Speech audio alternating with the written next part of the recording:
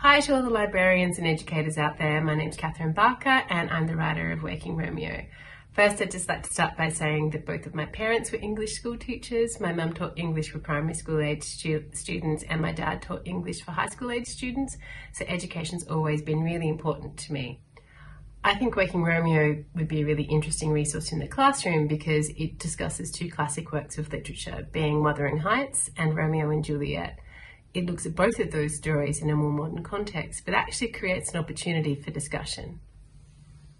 One of my inspirations for writing Waking Romeo was when I was in high school. I read both Wuthering Heights and Romeo and Juliet, and I just loved the love stories.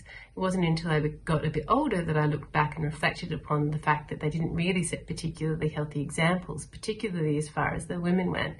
So what I wanted to do was explore that and reframe. I wanted to look at what was a more positive example for young women and what we should be conceiving love as.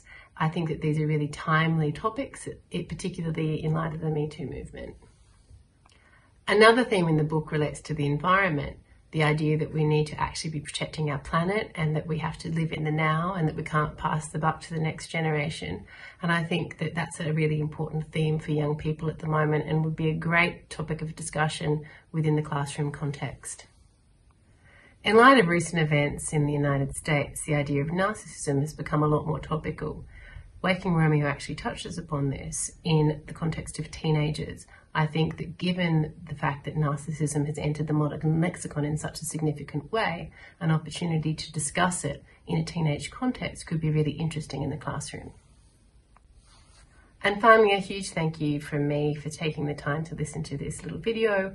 I really believe in this book and the themes that it explores, and I hope that you enjoy it.